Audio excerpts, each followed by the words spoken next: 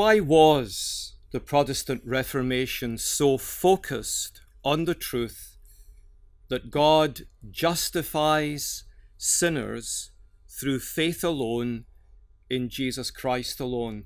Why were the Protestant reformers, Luther to the fore, and then followed in a train, Zwingli, Calvin, Oecolampadius, and many others?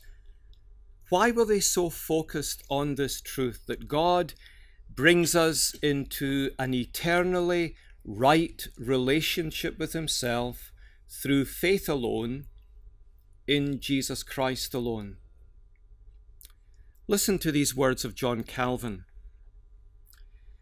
Wherever the knowledge that God justifies sinners by faith alone is taken away, the glory of Christ is extinguished, religion abolished, the church destroyed, and the hope of salvation utterly overthrown. Wherever the knowledge of salvation through faith alone in Jesus Christ alone is taken away, notice this, the glory of Christ is extinguished. Religion is abolished, the church destroyed, and the hope of salvation utterly overthrown. You need always to keep in the forefront of your minds that the great concern of the Protestant Reformation was not you and not me, but the glory of the Son of God, Jesus Christ. It's interesting that for Calvin, our salvation is the fourth tier of his concern. When we annul, remove, take away the great truth that God justifies us, accepts us as righteous in his sight through faith alone in Jesus Christ alone. Yes, the hope of salvation is destroyed, but there are three more important things. Prior to that, the glory of Christ is extinguished. Religion as a whole is abolished, and the church destroyed.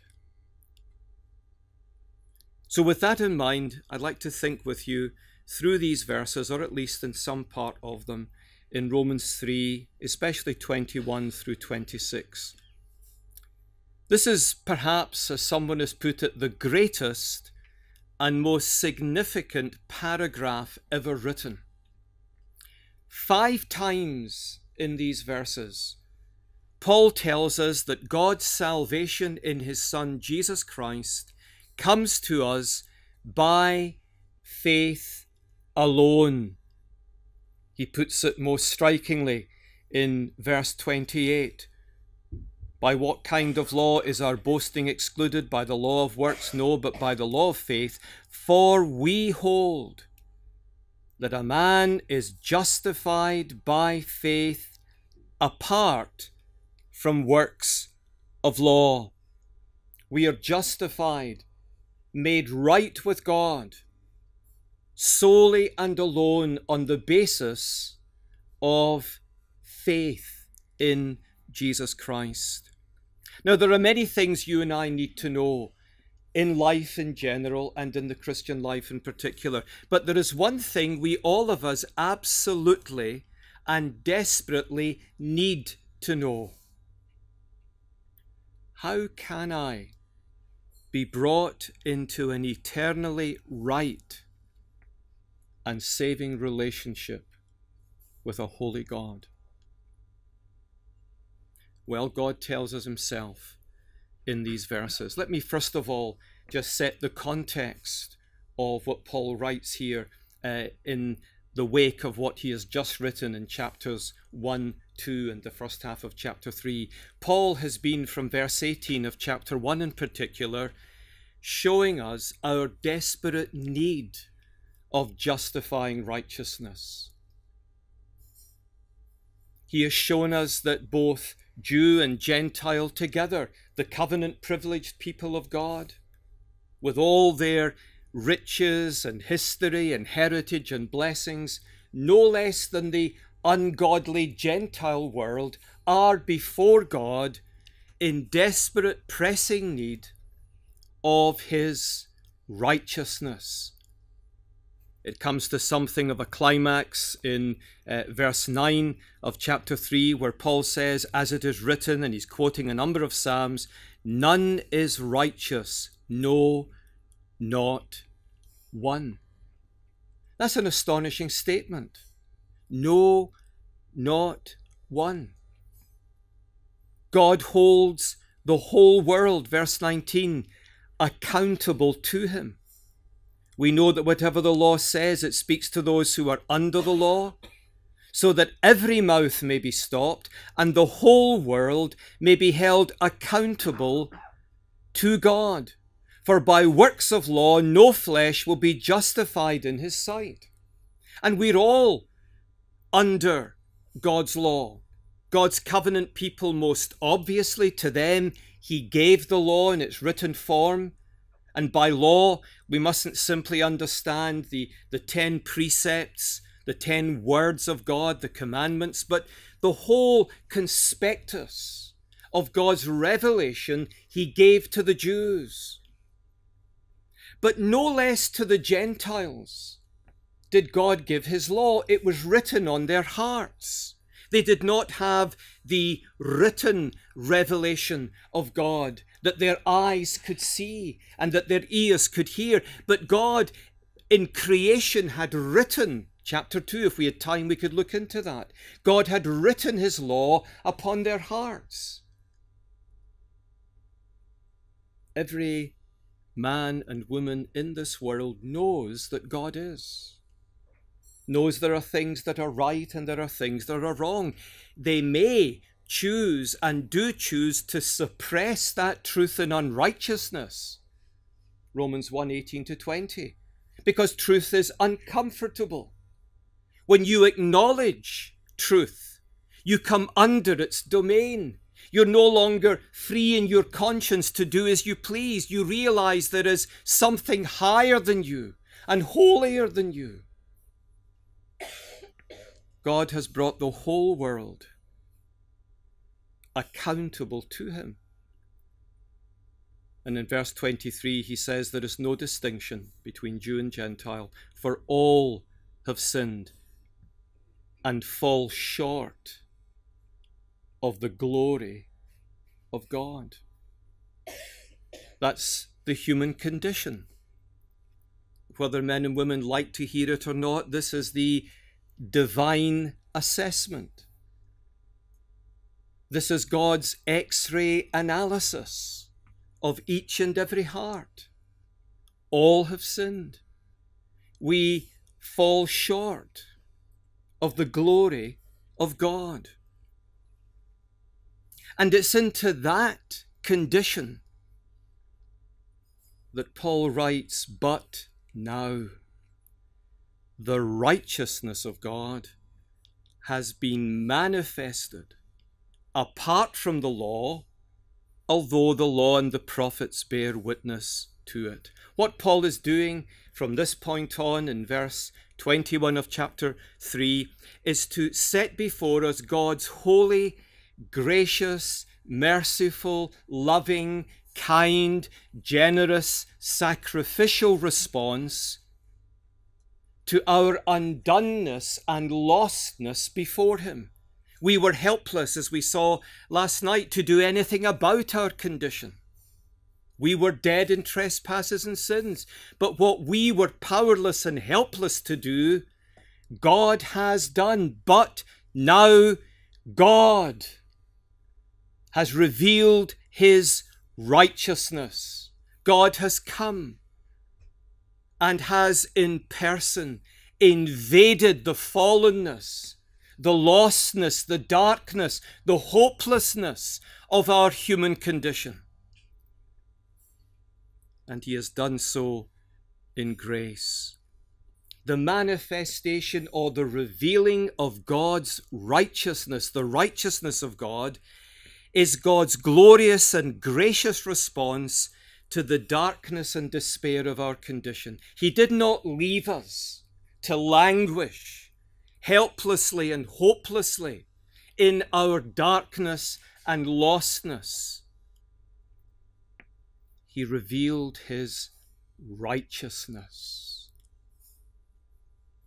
But what is this righteousness of God that is revealed? What is it? Now, the righteousness of God means different things in different places in the Bible. In the Old Testament scriptures, for example, in Isaiah 51, verses 5 and 6, we read some verses, some words that help clarify for us the relationship of God's righteousness to salvation. Verse 5 of Isaiah 51, "My righteousness draws near, my salvation has gone out. My salvation will be forever, and my righteousness will never be dismayed." Now, what is God saying there about his righteousness? He's telling us that his righteousness is his internal integrity. God's righteousness is his faithfulness to himself and to his purposes. We might say God's righteousness is his rightness. And we saw in Isaiah 51 that righteousness is intimately connected to his covenant commitment to his people. Because he is the righteous God, he will come in salvation to his people. And this is precisely what Paul is telling us here. In his righteousness, in his inmost inner integrity of being, God has found a way, a just and a righteous way to justify the ungodly. He has done so consonantly in harmony with who he is. He has not acted unrighteously, but righteously and justly. Look how he puts it in verse 26. It was to show his righteousness at the present time, so that he might be just and the justifier of the one who has faith in Jesus. The cross of Jesus Christ was the most righteous act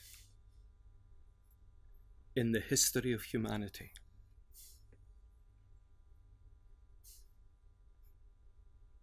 It was the most righteous act because God, in delivering up his Son, using the sinful acts of men sinlessly, in delivering up his Son, God was acting in righteous harmony with who he is. He will by no means clear the guilty. Who is Jesus Christ? He was the guilty one, standing in place of his people. God is righteous and holy. He doesn't condemn the righteous, but the unrighteous. God made him who had no sin to be sin for us, so that in him we might become the righteousness of God. That's why Octavius Winslow put it memorably, I think, when he said, "Who delivered up Jesus to die? Not Judas for money, not the Jews for envy, not Pilate for fear, but the Father for love." And if we simply look at the cross and shake our head and say what wickedness, what evil, what vileness, and all of that is true, if that's all we can say, we've missed the glory of what God was doing righteously in his Son, Jesus Christ, to justify the ungodly. And so Paul says, but now, that is to say, in this new era of redemptive history, in the coming of God's own Son, Jesus Christ, God has manifested his righteousness. In Jesus Christ, God's righteousness, his internal integrity, his covenant faithfulness to his people has been fully and perfectly revealed. And what do we discover? we discover that the righteousness of God is a righteousness that provides justification for judgment-deserving sinners through the sin-bearing death and perfect obedience of his Son, Jesus Christ. The death of Jesus Christ, the sin-atoning death, the substitutionary penal atonement of Jesus Christ is the manifestation of the righteousness of God. It's significant, isn't it, that in Jeremiah 23, the promised Messiah is called the Lord our righteousness. Jesus Christ is the manifestation of the righteousness of God. And that's why Paul can write in 1 Corinthians 1:30 that God has made known his wisdom to us in Jesus Christ, even his righteousness, sanctification, and redemption. Jesus Christ is our righteousness before God. So what is the gospel? It is the free and the full forgiveness of all our sins. That's breathtaking, isn't it? Do you ever sit and ponder, my sin, oh, the bliss of this glorious thought, my sin not in part but the whole is nailed to his cross, and I bear it no more. Praise the Lord, O my soul. But if that's all the gospel were, we would all of us be lost. Why? You know why. That's where I want to ask someone to stand up and tell me. Because our great need before God is not that he deals justly and mercifully with all our sin, but that he also at the same time provides us with a judgment-proof righteousness. We need not only the full and the free pardon of all our iniquities, we need a righteousness that God can embrace and that God can receive and that God can welcome into his holy heaven. There is a city closed at its gates to sin, not that defileth can ever enter in. We need a righteousness. And God has provided that righteousness in his Son, Jesus Christ. But now the righteousness of God has been manifested, the righteousness of God through faith in Jesus Christ for all who believe. And so the big question is, how do I get into Jesus Christ, the Lord, our righteousness? He is the righteousness of God. He is the one who in his own body on the tree made atonement for sin. He's lived the one sinless, perfect life that God can receive and accept in heaven. He is the only man who has merited anything from God. You know those great words in Philippians 2:8 and 9, isn't it? He was obedient unto death, even the death of a cross, the sin-bearing, curse-enduring death of a cross. Therefore, because of his obedience, God has exalted him to the highest place. He is the only man who has merited anything from God. And we need to get into Jesus Christ. 5 times in these verses, 22, 25, 26, then again in 28 and 30, Paul tells us how we get into Jesus Christ, the revelation of the righteousness of God. We get into Christ by faith alone. Verse 22, the righteousness of God through faith in Jesus Christ for all who believe. Verse 25, whom God put forward as a propitiation through faith in his blood to be received by faith. The end of verse 26, so that he might be just and the justifier of the one who has faith in Jesus.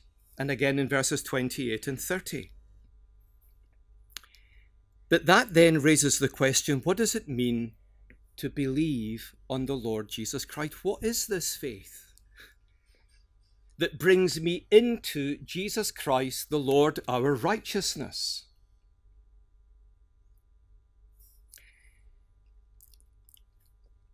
Paul is big on prepositions. I once preached a sermon on Greek prepositions, not realizing that every face before me was glazing over by the time I got to epi with the accusative. But Paul is big on prepositions. And almost always he will speak of believing into Jesus Christ. Sometimes he speaks about believing on Jesus Christ, resting the weight of all that we are in him. But most often, he uses the preposition that signifies faith takes you into Jesus Christ. What is this faith that takes us into Jesus Christ? And that the Reformers were so jealous to guard and to declare at the risk of their very lives. Well, let me first of all say what it's not. Faith in Jesus Christ is not mere notional assent to truth. It's not simply acknowledging and assenting with your head that Jesus Christ is Lord, the Son of God, the Saviour of the world, the head of the elect, the bride of the church. Faith is not merely assent to truth. The devil believes but trembles, says the letter of James. At its heart, faith, and the Reformers used this word, this Latin word, fiducia. Faith is essentially trust. Believing in Jesus is self-abandoning, self-renouncing trust in who Jesus Christ is and what he has done. Faith is personal. No one can believe for you. Faith is relational. It takes you into Jesus Christ. It joins you to Christ. Remember, Joel spoke about that on Sunday morning. Faith links us to Christ. It makes us bone of his bone and flesh of our flesh. It brings us into his body, of which he is the head. It unites us so that the very life of Christ, think of John 15, the vine and the branches, the life of Christ becomes our life. Faith unites us to Christ. It's personal, it's relational, and it is self-renouncing. Nothing in my hands I bring.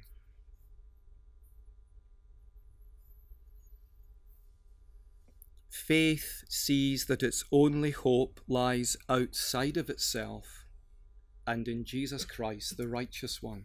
Have you ever noticed in Luke 23, in Luke's lengthy narrative description of the Passion of Christ, that 5 times he underlines the sinlessness of Jesus from the mouths of different people? Pilate, Herod, even the centurion. Surely this was the Son of God. The thief on the cross. Why is Luke doing that? Because he wants us to see that what's going on here is that the righteous one is where he is, not because of any unrighteousness in him. He is where he is because of the covenantal appointment of God for the sake of others. You see, faith isn't a matter of screwing up trust within you. Faith is looking out to Jesus Christ. The Reformers used these 2 little Latin words all the time, extra nos, outside of ourselves. They were always saying, don't look in. You won't find any comfort looking in. Scrabbling about, you say, oh well, but Are we not to test and examine ourselves? 2 Corinthians 13, yes, but in the context in which Paul writes it, you need to understand that. Looking into yourself, excluded from Jesus Christ, is the most depressive experience a Christian can have. What is there in you? Paul says, "O wretched man that I am." You won't find any You say, "Well, I see this morning love to the Saviour." Well, that's good. What about tomorrow? What about next week when your heart is cold? When your circumstances are all against you? And Satan comes and says, "Look at you, how cold your heart is. How feeble your love is. How inconsistent your obedience is. How can you be truly united to Jesus Christ?" What is our response? Well, let me look in a little bit more to find something that I can maybe bring to lever against the accusations of hell.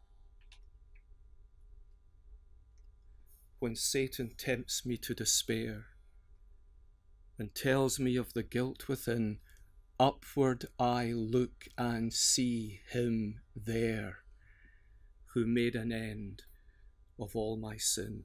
Faith looks out. It is extra nos. It doesn't look in, it looks out to Jesus Christ. Now let me pause for a moment to say this. This is very important. It's not faith that justifies you before God.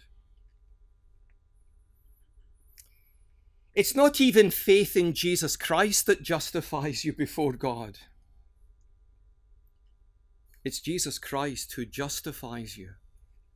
And faith is the empty hand that receives the justification because it receives Jesus Christ. This isn't playing with words.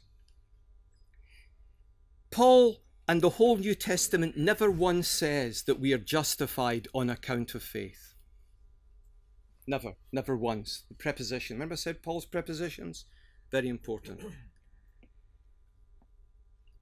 We're always justified through faith.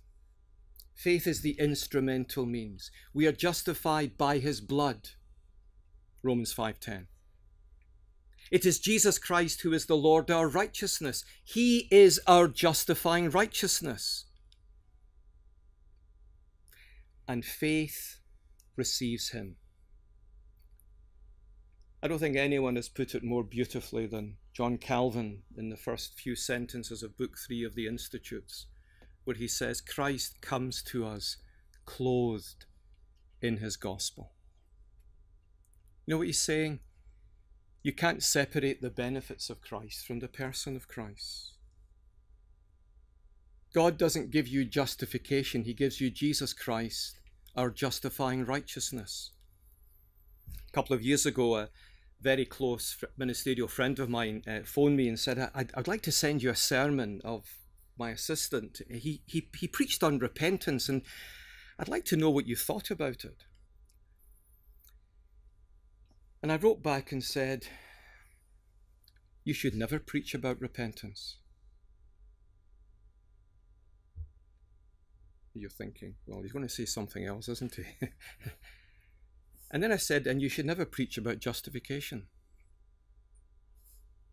And you should never preach about sanctification. You preach Jesus Christ, our justifying righteousness. You preach Jesus Christ, our sanctifying righteousness. You preach Jesus Christ, the one towards whom we are to repent. And again, this isn't playing with words. This is understanding not only the language of the New Testament, but the theological texture of the New Testament. Jesus Christ is the gospel.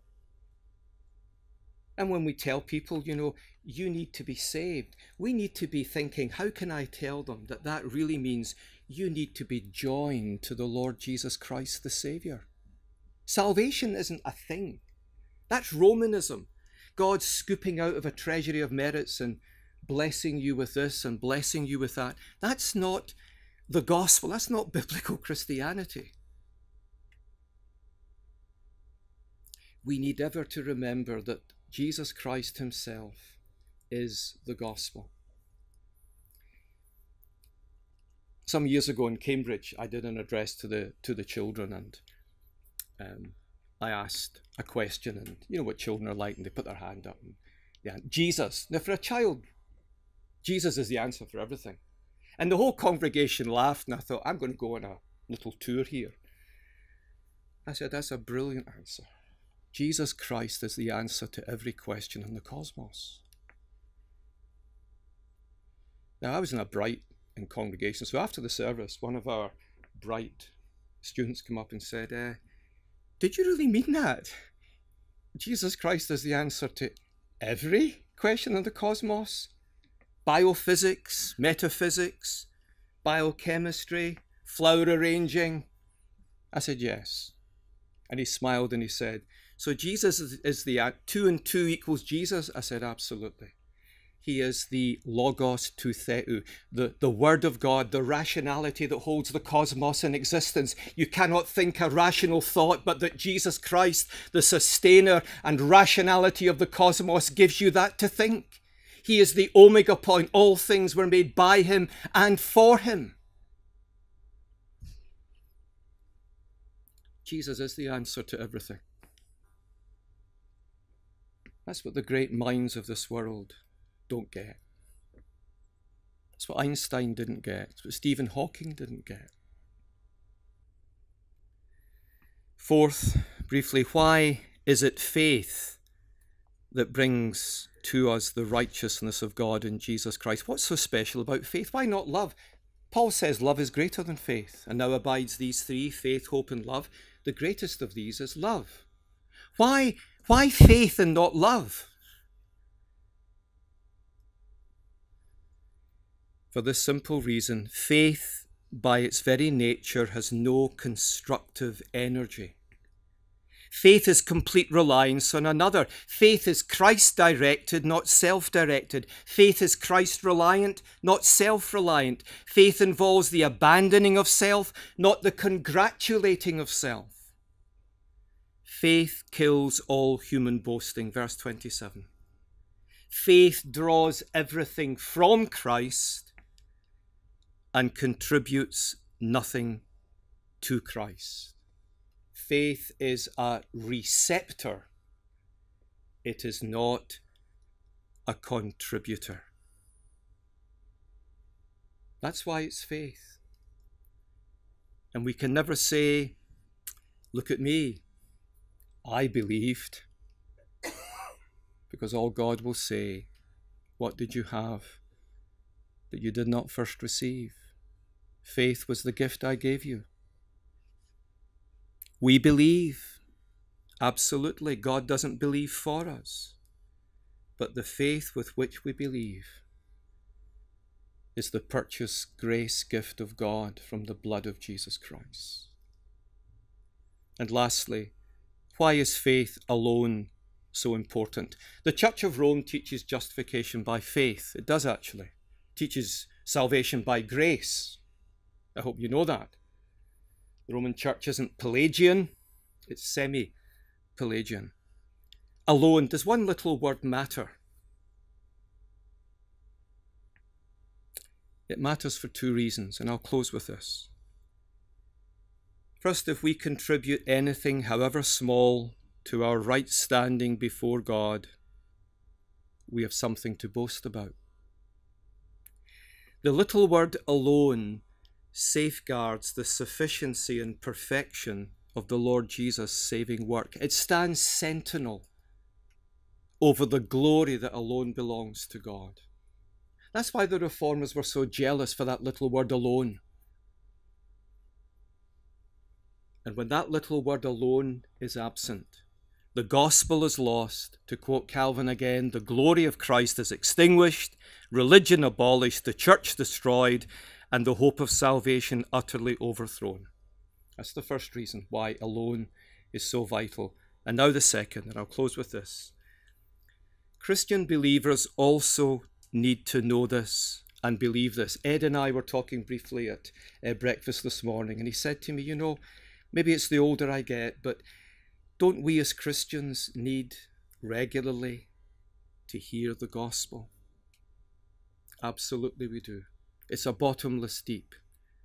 And we need to be reminded day after day after day of these great truths, because we can so easily drift into thinking that God accepts us because we pray, we read our Bibles, we witness, we preach, we write, we go to good churches, we're elders in a consistory, we confess the faith.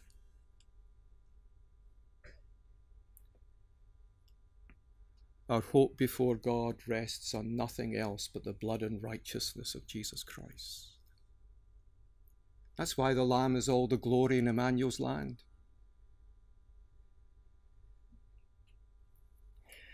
Maybe you're thinking, well, Ian, that's well enough, good. But where do good and God commanded works feature? When faith unites you to Jesus Christ, it unites you to the man who went about doing good.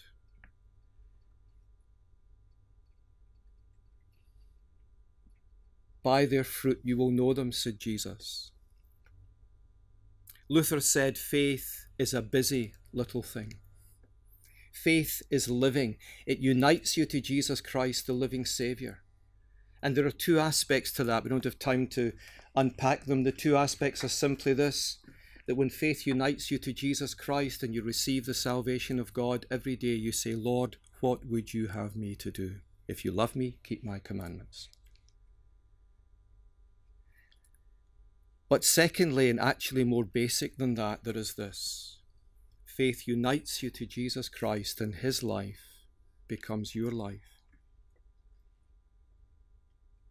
And his was a life of unyielding obedience to his heavenly Father. That doesn't mean we won't struggle, we won't fail, we won't fall, we won't lament. But I hope this is true of you, that if your inmost being could be spiritually dissected, there would be running throughout the course of your humanity this pulse beat. Oh, to love him better, serve him better, obey him better. Oh, to run in the way of all his commandments. That's what Rome doesn't understand. It said to the Reformers, you're leaving people to believe in Jesus and then live any way they please. And Calvin said, what a monstrosity. You cannot be united to Jesus Christ and not live by his grace a sanctified life. Let us pray. Lord, we bless you that we are united to your Son, not because of any deserving in us, not because of any desiring by us, but by faith that you grant to us in your grace. Help us ever to look out to him and to resist the temptation ever to look into ourselves. Help us to glory in the Son of God who loved us and who gave himself for us. And we pray in his name. Amen.